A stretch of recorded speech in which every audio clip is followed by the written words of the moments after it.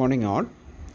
In the last class we have discussed about the two different types of directory structure protocols, that are full map directory and limited directory. So today we are going to discuss about chained directories. Okay, so just പഴയ video ഒന്ന് എടുത്ത് നോക്കുക. Full മാപ്പ് ഡയറക്ടറിയും limited ഡയറക്ടറിയുടെയും കോൺസെപ്റ്റുകൾ explain ചെയ്തിട്ടുണ്ട്. വേണമെങ്കിൽ ഒന്നുകൂടെ just ഞാനൊരു brush up തരാം. അതായത് ഫുൾ മാപ്പ് ഡയറക്ടറിയുടെ ഒരു റെപ്രസെൻറ്റേഷൻ ഫിഗറാണിത്. ഓക്കെ, അപ്പോൾ ഇതിൽ നമുക്ക് ഡയറക്ടറി സ്ട്രക്ചർ എന്തിനാണ് ഉപയോഗിക്കുന്നത്? ഡയറക്ടറി സ്ട്രക്ചറിനകത്ത് ഇപ്പോൾ ഈ ഡാറ്റ, ഈ എക്സ് എന്ന് പറയുന്ന ഡാറ്റ ബ്ലോക്കിനകത്തുള്ള ഈ ഒരു ഡാറ്റ ഏതൊക്കെ ക്യാഷിനകത്തുണ്ട് എന്ന് കാണിക്കാനാണ് ഈ ഡയറക്ടറി സ്ട്രക്ചർ നമ്മൾ ഉപയോഗിക്കുന്നത്. ഓക്കെ, അപ്പോൾ അതിനകത്ത് രണ്ട് കാര്യങ്ങളാണ് നമുക്കുള്ളത്. ഒരു പോയിൻ്റർ ഉണ്ട്. ആ pointer will denote which all caches the data will be available. അതിൻ്റെ കൂടെ വേറെ എന്തുണ്ട്? ഒരു ഡേർട്ടി ബിറ്റ് ഉണ്ട്. ഈ ഡേർട്ടി ബിറ്റ് ഡി ആക്കിയാൽ മാത്രമേ ഒരു പ്രോസസ്സറിന് അത് റൈറ്റ് ചെയ്യാൻ പറ്റത്തുള്ളൂ എന്നുള്ള കാര്യങ്ങളൊക്കെ നമ്മൾ പഠിച്ചു കഴിഞ്ഞു. ഓക്കെ, അപ്പോൾ ആ കോൺസെപ്റ്റ് നമ്മൾ പഠിച്ചു കഴിഞ്ഞു. അപ്പം ഒരു ഫുൾ മാപ്പ് ഡയറക്ടറിയുടെ കോൺസെപ്റ്റ് എന്താണ്? ഫുൾ മാപ്പ് ഡയറക്ടറിയുടെ കോൺസെപ്റ്റ് എന്ന് പറഞ്ഞാൽ ഇവിടെ എത്ര പ്രോസസ്സറുണ്ടോ എത്രയും പോയിൻറ്റേഴ്സ് ഇവിടെ ഉണ്ടാവും. Okay, if there are n processors available then there will be n pointers. Okay, അതാണ് ഇതിൻ്റെ ഒരു ഇത്. അപ്പോൾ പോയിൻറ്റേഴ്സിൻ്റെ എണ്ണം കൂടി കഴിയുമ്പോഴത്തേക്കും ഇവിടെ എന്താണ്, നമുക്കിത് ഒരു ഓവർ ഹെഡ് ക്രിയേറ്റ് ചെയ്യും. ഓക്കെ, ഓവർ ഹെഡ് അവിടെ ക്രിയേറ്റ് ചെയ്യും. അപ്പോൾ അതുകൊണ്ടാണ് നമ്മൾ ലിമിറ്റഡ് ഡയറക്ടറി സ്ട്രക്ചറിലേക്ക് നമ്മൾ മാറിയത്. ഓക്കെ, ലിമിറ്റഡ് ഡയറക്ടറി സ്ട്രക്ചർ എന്ന് പറഞ്ഞാൽ എന്താണ്? ഈ പോയിൻറ്റേഴ്സിൻ്റെ കണക്ക് it is not depending upon the number of processors.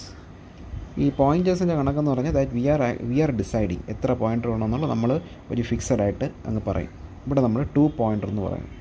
പക്ഷേ ഇവിടെ പ്രോസസ്സേഴ്സ് 3-ൽ കൂടുതലുണ്ട്. ഇവിടെ 3 കാണിച്ചിട്ടുള്ളൂ, 3-ൽ കൂടുതലുണ്ടാവും പ്രോസസ്സേഴ്സ്. ഓക്കെ, അപ്പോൾ 3-ൽ കൂടുതൽ പ്രോസസ്സേഴ്സ് ഉണ്ടെങ്കിൽ ഇവരെങ്ങനെ ഈ പോയിൻ്റർ അലോക്കേറ്റ് ചെയ്ത് കൊടുക്കും? അപ്പോൾ ആദ്യം ഈ എക്സ് എന്ന് പറയുന്ന ഡാറ്റ ബ്ലോക്കിനകത്തുള്ള ഈ ഡാറ്റ ഈ 2 പ്രോസസ്സറിനകത്തുണ്ട്, ഈ 2 ക്യാഷിനകത്തുണ്ട്. അപ്പോൾ പോയിൻറ്റേഴ്സ് അവിടെ കൊടുത്തു. ഓക്കെ, അത് കഴിഞ്ഞിട്ട് P3 ഈ ഡാറ്റയ്ക്ക് വേണ്ടി ആക്സസ് ചോദിക്കുകയാണ്. ആക്സസ് ചോദിക്കുമ്പോഴത്തേക്കും ഇവിടെ നിന്ന് ഏതെങ്കിലും ഒരു പോയിൻ്റർ ഡീഅലോക്കേറ്റ് ചെയ്ത് ഇതിന് കൊടുക്കും. അതാണ് ഈ ഫിഗർ കാണിക്കുന്നത്. ഓക്കെ, ഡീഅലോക്കേറ്റ് ചെയ്ത് കൊടുക്കുക എന്ന് പറഞ്ഞു കഴിഞ്ഞാൽ ഇതിനെ നമ്മൾ ഇൻവാലിഡേറ്റ് ചെയ്യും. ഡീഅലോക്കേറ്റ് ചെയ്ത് കൊടുക്കുന്നതിന് മുമ്പ് ഇതിനകത്തുള്ള ഡാറ്റ നമ്മൾ ഇൻവാലിഡേറ്റ് ചെയ്യും. കാരണം അവിടെ ചിലപ്പോൾ അത് ആ ഡാറ്റ ആവശ്യം ഉണ്ടാവില്ല. അപ്പോൾ നമ്മളത് ഇൻവാലിഡേറ്റ് ചെയ്ത് ഇവിടെ കൊടുക്കും. ഓക്കെ, ഇതാണ് ലിമിറ്റഡ് ഡയറക്ടറി. ഓക്കെ, എന്ന് പറഞ്ഞാൽ ലിമിറ്റഡ് ആയിട്ടുള്ള ഡയറക്ടറീസ് മതി നമുക്ക്. ആ പോയിൻറ്റേഴ്സ് മിനിമം മതി. Pointer is not depending upon the number of processors. Okay, പക്ഷേ ഇതിനൊരു പ്രോബ്ലം ഉണ്ട്. ഇതിൻ്റെ പ്രോബ്ലം എന്ന് പറഞ്ഞു കഴിഞ്ഞാൽ scalability is not possible. That means that if you want to increase the processors this will be A great problem. 2 pointer വെച്ചിട്ട് നമ്മളൊരു 10-15 processors include ചെയ്യുകയാണെങ്കിൽ അത് നമുക്ക് ഒരു സ്കെയിലബിലിറ്റി ഇഷ്യൂസ് വരും. ഈ പോയിൻറ്റേഴ്സ് ഡീഅലോക്കേറ്റ് ചെയ്ത് മാറ്റി കൊടുക്കാൻ ഉള്ള മെത്തേഡ് അത് ബുദ്ധിമുട്ടായിരിക്കും. ഓക്കെ, അപ്പോൾ അതുകൊണ്ടാണ് സ്കെയിലബിലിറ്റി ഇഷ്യൂസ് വരുന്നത്. അപ്പോൾ നമുക്ക് ഈ കോൺസെപ്റ്റ് തന്നെ നമുക്ക് വേണം. അതായത് എല്ലാ പ്രോസസ്സറിനും എല്ലാ ക്യാഷിനും ഓരോ പോയിൻ്റർ ഇവിടെ നിന്ന് കൊടുക്കണം. ആ രീതിയിൽ തന്നെ നമുക്ക് പോകണം. പക്ഷേ നമുക്ക് നമ്പർ ഓഫ് പ്രോസസ്സർ കൂടിക്കഴിഞ്ഞാൽ ഇവിടെ പോയിൻറ്റേഴ്സിൻ്റെ എണ്ണം കൂടും. അതും ഒരു പ്രോബ്ലമാണ്. അപ്പോൾ നമ്മൾ അടുത്ത പ്രോട്ടോക്കോൾ എന്ന് പറഞ്ഞാൽ ചെയിൻഡ് ഡയറക്ടറീസാണ്. ചെയിൻഡ് ഡയറക്ടറീസിൽ നമ്മൾ കുറച്ചുകൂടെ ഈ ഫുൾ മാപ്പിൻ്റെ തന്നെ നമ്മൾ വേറൊരു രീതിയിൽ പിന്നെ ഇവോൾവ് ചെയ്തെടുക്കുകയാണ്. ഓക്കെ, അതെങ്ങനെയാണെന്നുള്ളത് നമുക്ക് ഒന്ന് ചെക്ക് ചെയ്യാം. ഓക്കെ, ചെയിൻഡ് ഡയറക്ടറീസാണ് നമ്മൾ പഠിക്കുന്നത്. Chained directories it follow A full map directory structure by distributing the directory among the caches. Okay, നമ്മൾ ഈ ഡയറക്ടറിയെ നമ്മൾ ആ മെമ്മറിക്ക് മാത്രമല്ല കൊടുക്കുന്നത്. നമ്മൾ ആ ഡയറക്ടറിയെ നമ്മൾ എവിടോട്ട് കൊടുക്കും? ക്യാഷിലോട്ട് കൊടുക്കും. Okay, will distribute the directory among the caches. Okay, we will keep A small directory in the memory. At the same time we will distribute the rest of the directory structure in the caches. Okay, നമ്മൾ പഴയ linked list മെക്കാനിസമാണിത് ചെയ്യുന്നത്. Okay, linked ലിസ്റ്റിൻ്റെ അതേ കോൺസെപ്റ്റാണ് ഇവിടെ നടക്കാൻ പോകുന്നത്. It keeps track of the shared copies of the data by maintaining A chain of directory pointers. Okay, അപ്പോൾ ആ shared copies മെമ്മറിക്കകത്തുള്ള shared copies ക്യാഷസിലുണ്ട് എന്ന് മെയിൻറ്റെയിൻ ചെയ്യുന്നത് എങ്ങനെയാണ്? By using A chain directory of pointers. ഈ ചെയിൻ ഡയറക്ടറി ഓഫ് പോയിൻറ്റേഴ്സ് എങ്ങനെയാണെന്നുള്ളത് നമുക്കിനി പഠിക്കാം. Okay, it implements A Zwingli linked chain.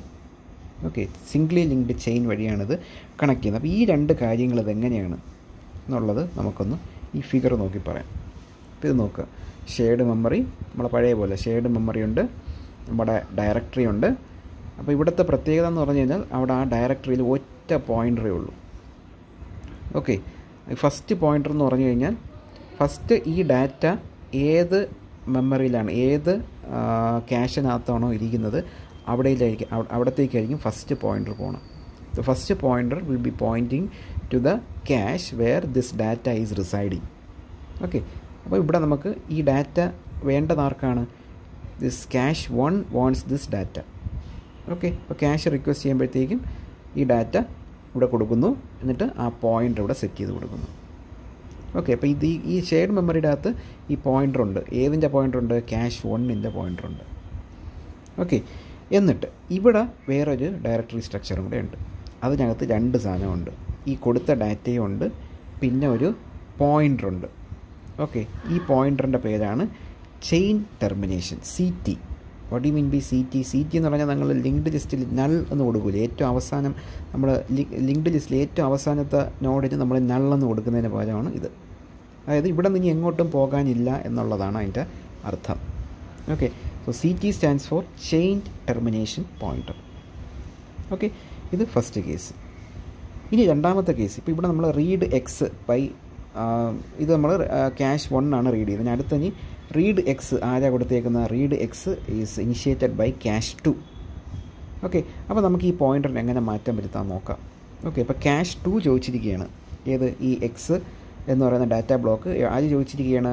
Cash 2 ചോദിച്ചിരിക്കുകയാണ്. അപ്പോൾ ക്യാഷ് 2 ചോദിച്ചപ്പോഴത്തേക്ക് എന്ത് ചെയ്യുന്നു? ഈ പോയിൻ്റർ മാറ്റി ഉടനെടുത്ത് ക്യാഷ് 2ന് കൊടുക്കും. ഓക്കെ, അപ്പോൾ ക്യാഷ് 2ന് മാത്രമാണോ ഈ ഡാറ്റ ഉള്ളത്? അല്ല, വേറെ ആർക്കുണ്ട്? നമുക്ക് ക്യാഷ് 1നും ഉണ്ട്. ഓക്കെ, അപ്പോൾ എന്ത് ചെയ്യുന്നു? ഈ ക്യാഷ് 2ൻ്റെ ഈ ഡയറക്ടറിയിൽ നമുക്ക് ഈ നെക്സ്റ്റ് പോയിൻ്ററിൽ എന്ത് ചെയ്യുന്നു? നെക്സ്റ്റ് പോയിൻ്ററിൽ നിന്ന് ഒരു കണക്ഷൻ എടുത്ത് നമ്മൾ ക്യാഷ് 1ലേക്ക് കൊടുക്കും. ഓക്കെ, ഇതാണ് നമുക്ക് ഈ ചെയിൻഡ് കണക്ഷൻ എന്ന് പറയുന്നത്. നമ്മൾ സിംഗിൾ ലിങ്ക്ഡ് ചെയിൻ എന്ന് പറഞ്ഞ ഇതാണ്. ഇതുപോലെ കണക്ട് ചെയ്ത് പോകും. അപ്പം ഇവിടെ നമുക്ക് ഒറ്റ പോയിൻ്റർ മെയിൻറ്റെയിൻ ചെയ്താൽ മതി. പക്ഷെ നമ്മളെ ഫുൾ മാപ്പിൻ്റെ ഒരു ഫീച്ചർ നമുക്ക് ഇവിടെ കിട്ടുകയും ചെയ്യും. ഓക്കെ, എല്ലാ കോപ്പിയും നമുക്ക് എല്ലാ ക്യാഷിനകത്ത് കൊടുക്കുകയും ചെയ്യാം. ഇതാണ് ഇതിൻ്റെ മെയിൻ കോൺസെപ്റ്റ് എന്ന് പറയുന്നത്. ഓക്കെ, അപ്പോൾ ഇവിടെ നമുക്ക് പറയേണ്ടതെന്ന് പറഞ്ഞു കഴിഞ്ഞാൽ it is having the concept of full map by distributing the directory among all the caches. ഈ ഡയറക്ടറി നമുക്ക് എല്ലാ ക്യാഷിനകത്തും കൂടെ നമ്മൾ കൊടുക്കും. ഓക്കെ, എന്ന് പറഞ്ഞാൽ ആ പോയിൻ്റർ ഇതിനകത്തൂടെ കൊടുക്കും. അതായത് അടുത്ത ഈ ഡാറ്റ ഇവിടെയുണ്ട്, ഇനി അടുത്ത ഈ ഡാറ്റ എവിടെയാണ് ഉള്ളത്? ആ പോയിൻ്റർ ഇവിടെ കൊടുക്കും. ഓക്കെ, ഇതാണ് ഇതിൻ്റെ കോൺസെപ്റ്റ്. ഓക്കെ, ഇനി സപ്പോസ് ഈ processor P3 want to right this data block എക്സിനെ right ചെയ്യണം. അപ്പോൾ റൈറ്റ് ചെയ്യുമ്പോൾ നമ്മൾ പറഞ്ഞിട്ടുണ്ട്, നമ്മൾ മുമ്പത്തെ കേസിലൊക്കെ ഡേർട്ടി പോയിൻ്റർ സെറ്റ് ചെയ്തിട്ട് ബാക്കിയെല്ലാം ഇൻവാലിഡിറ്റി എന്ന് പറഞ്ഞു അല്ലേ. അപ്പോൾ ഇവിടെ നമുക്ക് ഡേർട്ടി പോയിൻ്റർ നമ്മൾ കൊടുക്കുന്നതിന് മുമ്പായിട്ട് നമ്മൾ എന്ത് ചെയ്യുമെന്ന് പറഞ്ഞു കഴിഞ്ഞാൽ, ഇത് റൈറ്റ് ചെയ്യുന്നതിന് മുമ്പായിട്ട് what we do is we will invalidate all the copies of data in the rest of the caches. അതായത് ഈ ഡാറ്റ വേറെ ഏതൊക്കെ ക്യാഷിനകത്തുണ്ടോ ഇവിടെ എല്ലാം ഇല്ലേ, അതെല്ലാം ഇൻവാലിഡേറ്റ് ചെയ്യണം. അല്ലെങ്കിൽ എന്താണ്, ഈ പ്രോസസ്സർ ഈ ഡാറ്റ റൈറ്റ് ചെയ്യുമ്പോഴത്തേക്കും അതൊരു റോങ് ഇൻഫർമേഷൻ ആയിരിക്കും, അപ്ഡേറ്റ് ചെയ്യാത്ത ഇൻഫർമേഷൻ ആയിരിക്കും ഈ ക്യാഷിനകത്തെല്ലാം ഇരിക്കുന്നത്. അപ്പോൾ അതിന് മുമ്പായിട്ട്, റൈറ്റ് ചെയ്യുന്നതിന് മുമ്പായിട്ട് ഈ കണക്ട് ചെയ്തിരിക്കുന്ന ക്യാഷസിന് എല്ലാത്തിൻ്റെയും എന്ത് ചെയ്യണം? ഡാറ്റ അതിനകത്തുള്ള ഡാറ്റ നമുക്ക് ഇൻവാലിഡേറ്റ് ചെയ്യണം. ഓക്കെ, അപ്പോൾ അങ്ങനെ ഇൻവാലിഡേറ്റ് ചെയ്ത് ഏറ്റവും അവസാനത്തെ, അതായത് നമ്മുടെ CT ചെയിൻ ടെർമിനേഷൻ പോയിൻ്ററുള്ള ആ ക്യാഷ് ഇൻവാലിഡേറ്റ് അക്സെപ്റ്റ് ചെയ്യുന്നത് വരെ എന്ത് ചെയ്യുന്നു? ഈ റൈറ്റിംഗ് അവർ ഹോൾട്ട് ചെയ്ത് വയ്ക്കും. ഓക്കെ, അതായത് memory will denies the processor P3 the permission to write until the processor with the chain termination pointer acknowledge the invalidation. Okay, ഈ ചെയിൻ ടെർമിനേഷൻ പോയിൻ്റർ ഉള്ള ക്യാഷ് ഇൻവാലിഡേഷൻ അക്നോളജ് ആവുന്നത് വരെ നമ്മളിതിങ്ങനെ പൊയ്ക്കൊണ്ടിരിക്കും. Okay, clear? ഇതാണ് ഇതിൻ്റെ concept. അപ്പോൾ right ചെയ്യാനുള്ള concept അതാണ്. Okay, അപ്പോൾ ആദ്യം ഈ എക്സ് ഇത് റൈറ്റ് ചെയ്യാൻ റിക്വസ്റ്റ് കൊടുക്കുമ്പോഴത്തേക്കും എന്ത് ചെയ്യുന്നു? അപ്പം ഈ ഷെയർഡ് മെമ്മറി, ഈ മെമ്മറി മൊഡ്യൂൾ ചിന്തിക്കും. അതായത് ഞാൻ ഈ ഡാറ്റ ആർക്കൊക്കെ കൊടുത്തിട്ടുണ്ട്, ക്യാഷ് 1 കൊടുത്തിട്ടുണ്ട്, ക്യാഷ് 2 കൊടുത്തിട്ടുണ്ട്. ഓക്കെ, അപ്പോൾ ക്യാഷ് 1 അടുത്ത് പറയും, ക്യാഷ് 2 അടുത്താണ് പോയിൻ്ററുള്ള ആദ്യം ക്യാഷ് 2 അടുത്താണ്. അപ്പോൾ ക്യാഷ് 2 അടുത്ത് പറയും, ഇത് എന്താണ്, ഇത് ഡാറ്റ ഇൻവാലിഡേറ്റ് ചെയ്യണം, കാരണം വേറൊരു പ്രോസസ്സ് റൈറ്റ് ചെയ്യണം. ഓക്കെ, ഇൻവാലിഡേറ്റ് ചെയ്യണം എന്ന് പറയും. ഓക്കെ, അപ്പോൾ ആ ഒരു മെസ്സേജ് ആർക്ക് കൊടുക്കുന്നു? ഈ cash 2 will pass that message to cash 1. Okay, അപ്പോൾ ഇത് ഇപ്പോൾ കാരണം ഇതാണ് CT ഉള്ള ക്യാഷാണ്. അപ്പോൾ ഇതുവരെ ഉള്ളൂ ഈ ഡാറ്റ. ഓക്കെ, അപ്പോൾ അതുവരെ അപ്പോൾ അതിന് മെസ്സേജ് കിട്ടി. അപ്പോൾ ഇത് അക്നോളജ്മെൻറ്റ് കിട്ടണം. ശരി, ഇൻവാലിഡേറ്റ് ചെയ്യാം എന്ന് പറഞ്ഞ് അക്നോളജ്മെൻറ്റ് ഇങ്ങോട്ട് കൊടുക്കും. ഓക്കെ, അപ്പോൾ ഇതും ക്യാഷ് 2 പറയും, ശരി അക്നോളജ് ചെയ്യാം, ഇൻവാലിഡേറ്റ് ചെയ്യാം എന്ന് പറഞ്ഞ ഇൻഫർമേഷൻ ഇങ്ങോട്ട് കൊടുക്കുന്നു. അപ്പോൾ ഇവർ രണ്ടുപേരും ഇൻവാലിഡേറ്റിൻ്റെ അക്നോളജ്മെൻറ്റ് കൊടുത്താൽ മാത്രമേ ഈ ക്യാഷ് പ്രോസസ്സർ P3ക്കുള്ള പെർമിഷൻ ഈ shared memory കൊടുക്കത്തുള്ളൂ, memory module കൊടുക്കത്തുള്ളൂ. Okay, ഇതാണ് ഇതിൻ്റെ മെയിൻ കോൺസെപ്റ്റ് എന്ന് പറയുന്നത്. അതാണ് ചെയിൻഡ് ഡയറക്ടറി എന്ന് പറയുന്നത്. ഓക്കെ, അതാണ് the memory module. Okay, denies the processor P3 the right permission until the processor with the chain termination give the acknowledgement of the invalidation. ഇൻവാലിഡേഷൻ്റെ acknowledgement ആര് കൊടുക്കുന്നത് വരെ? the processor അല്ലെങ്കിൽ the cache with the chain termination pointer ഉള്ള ആ cash permission തരുന്നവരെ ഇത് ആർക്ക് കൊടുക്കില്ല? Acknowledgement കൊടുക്കുന്നത് വരെ ഈ ക്യാഷിന് ഇത് റൈറ്റ് ചെയ്യാനുള്ള പെർമിഷൻ കൊടുക്കത്തില്ല. ഓക്കെ, ഇതാണ് ഇതിൻ്റെ concept. Now let us see the theory part. ഇനി നമ്മൾ ആ തിയറിയിലോട്ട് കിടക്കുക. ഓക്കെ, ഇപ്പോൾ നമുക്ക് ആ ഫസ്റ്റ് ആ 2 കോൺസെപ്റ്റ് മനസ്സിലായല്ലോ. നമ്മൾ ആദ്യം വായിച്ചപ്പോൾ മനസ്സിലാവാത്ത 2 കോൺസെപ്റ്റ് ഈ ഫിഗറിൽ നിന്ന് നിങ്ങൾക്ക് മനസ്സിലായിട്ടുണ്ടാവും. It keeps track of the shared copies of the data by maintaining the chain of directory point. ഇതുപോലെ ആ ചെയിൻ ഓഫ് ഡയറക്ടറി പോയിൻറ്റേഴ്സ് വഴി നമ്മൾ ആ ഷെയർഡ് കോപ്പീസിന് നമ്മൾ മെയിൻറ്റെയിൻ ചെയ്യും. Okay, it is implemented by A Zwingli linked chain. ഈ പറഞ്ഞതാണ് ഈ സിംഗ്ലി ലിങ്ക്ഡ് ചെയിൻ എന്ന് പറയുന്നത്. ഓക്കെ, സപ്പോസ് ഇപ്പോൾ ഞാൻ ഈ പറഞ്ഞ കോൺസെപ്റ്റാണ്. അപ്പോൾ ആദ്യം ഒരു ക്യാഷ് 2 റീഡ് ചെയ്യാൻ ചോദിക്കുമ്പോൾ എന്ത് സംഭവിക്കുന്നു എന്നുള്ളതാണ് ഇതിൽ പറയുന്നത്. Suppose there are no shared copies of location X. If the processor P1 reads A location X, the memory സെൻഡ്സ് the copy of the cash C1 along with the chain termination. ഇത് first കേസാണ്. അപ്പോൾ ആദ്യം processor P1 ആണ് ചോദിക്കുന്നതെങ്കിൽ അതിൻ്റെ copy അവിടെ കൊടുത്തിട്ട് ആ pointer അവിടെ സെറ്റ് ചെയ്ത് അതിനകത്ത് ചെയിൻ ടെർമിനേഷനും കൂടെ കൊടുക്കുന്നു. അതാണ് അതിൻ്റെ അർത്ഥം. Okay, the memory also keeps A pointer to the cash C1. മെമ്മറിക്കകത്ത് എന്തുണ്ട്? ക്യാഷ് C1ൻ്റെ ഒരു പോയിൻ്റർ ഇല്ലേ? Memory also keeps A pointer of the cash C1. Okay, when the processor P2 reads A location X, the memory സെൻഡ്സ് A copy of the cash C2 along with the pointer to the cache C1. The memory then keeps the pointer to cache C2. Okay, അടുത്ത പാർട്ടാണ് പറയുന്നത്. അടുത്ത part എന്താ പറയുന്നത്? അതുകൊണ്ട് when a processor P2 ഇത് read ചെയ്യാൻ ചോദിക്കുമ്പോൾ when a processor P2 reads a location X, the memory sends a copy of the cache C2. Memory എന്ത് ചെയ്യുന്നു? ആ കോപ്പിയുടെ ഡാറ്റയുടെ ഒരു കോപ്പി ഇവിടെ ക്യാഷിന് കൊടുക്കുന്നു. Okay, copy of along with the pointer to the cash C1 കൊടുത്തിട്ട് എന്ത് ചെയ്യുന്നു? ആ C1ൻ്റെ പോയിൻ്റർ കൂടെ കൊടുക്കുന്നു. കാരണം ഈ ഡാറ്റ ഇവിടെ കൊടുത്തിട്ട് അടുത്ത ഡാറ്റ ഇവിടെ ഉള്ളതെന്നുള്ള കാണിച്ചു കൊടുക്കണ്ടേ. അപ്പോൾ C1ൻ്റെ പോയിൻ്റർ കൂടെ ഇവിടെ കൊടുക്കുന്നു. Clear? The memory then keeps the pointer to cash C2. Okay, cash C2ൻ്റെ മെമ്മറിക്കകത്ത് എന്തുകൊണ്ട്? മെമ്മറിക്കകത്ത് ആ ക്യാഷ് C2യുടെ പോയിൻ്റർ ഉണ്ടാവും. ഓക്കെ, അപ്പോൾ ഈ പ്രോസസ്സ് ഇപ്പോൾ by repeating the above steps all the caches can have the copy of the location X. ഈ ഒരു process repeat ചെയ്യുമ്പോഴത്തേക്കും നമുക്ക് എല്ലാ ക്യാഷിലേക്കും ഈ ഡാറ്റ നമുക്ക് എത്തിക്കാൻ പറ്റും. ഓക്കെ, ഇത് വളരെ സിമ്പിളായിട്ടുള്ളൊരു കോൺസെപ്റ്റാണ്. നമ്മൾ ആദ്യം ഈ തിയറി നമ്മൾ നോക്കിക്കൊണ്ടിരുന്നത് നമുക്കൊന്നും മനസ്സിലാവില്ല. ഈ ഫിഗർ മനസ്സിലാക്കിയിട്ട് വേണം നമ്മൾ തിയറിയും കൂടെ നമ്മൾ പറയേണ്ടത്. ഓക്കെ, അടുത്ത പറയുന്നത് ഈ പ്രോസസ്സർ, ഈ റൈറ്റിങ്ങിൻ്റെ കാര്യമാണ്. ഞാൻ മൂന്നാമത്തെ കേസ് പറഞ്ഞത് റൈറ്റ് ചെയ്യുന്നത് എങ്ങനെയാണെന്നുള്ള ആ കേസാണ് പറയുന്നത്. ഈ processor P3 rights A location X it is necessary to send a data invalidation message down the chain. Okay, processor P3 നമുക്ക് ലൊക്കേഷൻ എക്സ് റൈറ്റ് ചെയ്യാൻ ചോദിക്കുമ്പോഴത്തേക്കും എന്ത് ചെയ്യുന്നു, ആ ഡാറ്റ ഇൻവാലിഡേറ്റ് ചെയ്യാനുള്ള ഇൻഫർമേഷൻ അല്ലേ, മെസ്സേജ് ആദ്യം ക്യാഷ് 2-ൽ പോകണം, പിന്നെ ക്യാഷ് 1-ലേക്ക് എത്തിക്കണം. അതാണ് പറയുന്നത്.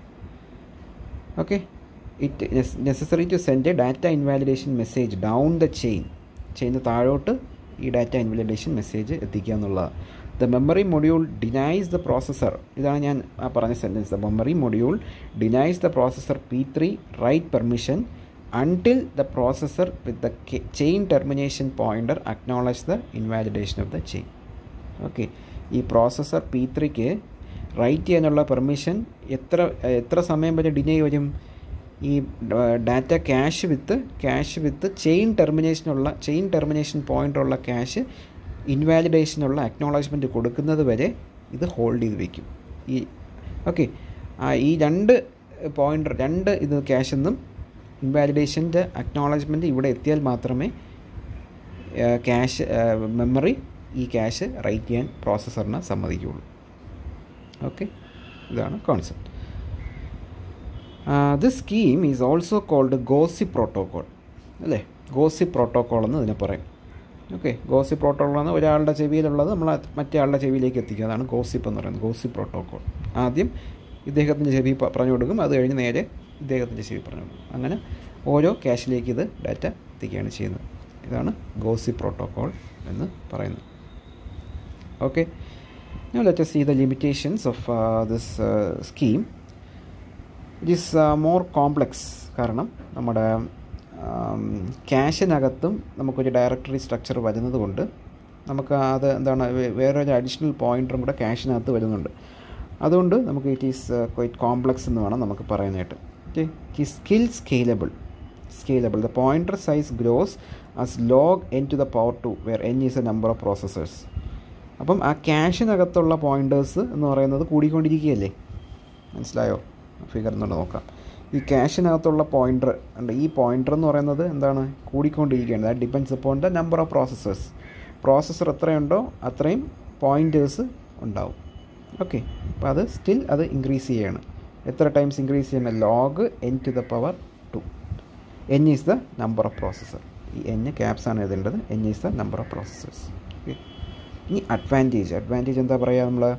The number of pointers per cash is independent of the number of processors.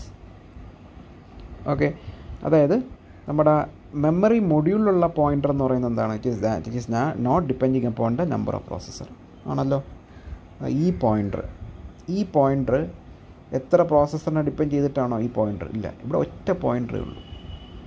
Okay, so this pointer is not depending upon number of processors. Okay, അപ്പം നമുക്ക് ഈ മെമ്മറിക്കകത്തുള്ള എന്താണ് ഓവർ ഹെഡ് നമുക്ക് കുറയ്ക്കാൻ സാധിച്ചു. പക്ഷേ ആ ഓവർ ഹെഡ് ഇവിടെ കയറി, ഓരോ ക്യാഷിനകത്ത് എക്സ്ട്രാ ബേർഡനായിട്ട് കയറിയിട്ടുണ്ട്. ഓക്കെ, ഇതാണ് സംഭവം. ക്ലിയർ? അപ്പോൾ ഇതാണ് നമ്മളെ ഡയറക്ടറി ബേസ്ഡ് പ്രോട്ടോക്കോൾ എന്ന് പറയുന്നത്. വളരെ ഇമ്പോർട്ടൻ്റ് ആയിട്ടുള്ള ടോപ്പിക്കാണ്. ഓക്കെ, ഇതൊന്ന് ഷുവറായിട്ടൊരു ക്വസ്റ്റ്യൻ വരാം. നിങ്ങൾ നല്ലപോലെ പഠിക്കുക. ഇതിൻ്റെ കോൺസെപ്റ്റ് ആ ഫിഗർ നോക്കി മനസ്സിലാക്കി നിങ്ങൾ എഴുതിയാൽ മതി. തിയറി കാണാതെ പഠിക്കണമെന്ന് പറയുന്നില്ല. ആ ഫിഗർ നോക്കി അതിൻ്റെ ആ കോൺസെപ്റ്റ് മനസ്സിലാക്കി നിങ്ങൾ പ്രൊഡ്യൂസ് ചെയ്യുക. Okay, figure is very very important. വേറെ ടെക്സ്റ്റിലുള്ള ഫിഗർ ഒന്നും പഠിക്കേണ്ട. ഇതാണ് നിങ്ങളെ prescribed ടെക്സ്റ്റിനകത്തുള്ള figure. You study this figure. Okay, thank you.